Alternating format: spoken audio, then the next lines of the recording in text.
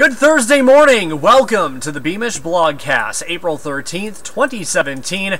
Warmest day out of the next 7 arriving this afternoon. Mostly sunny skies, 93 your forecast high in Tucson. Overnight lows mild for this time of year under mostly clear skies as you're waking up to the mid to upper 50s on your Friday morning.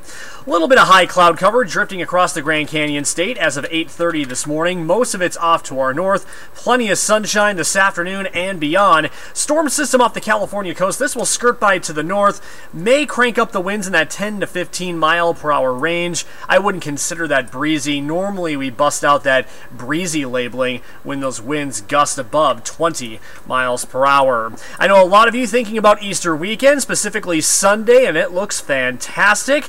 Mid-50s for morning mass, that early dinner. Take it out to the patio, 90 degrees the forecast high on Easter Sunday, plenty of sunshine and light winds. We'll stay in the upper 80s to low 90s through Wednesday of next week.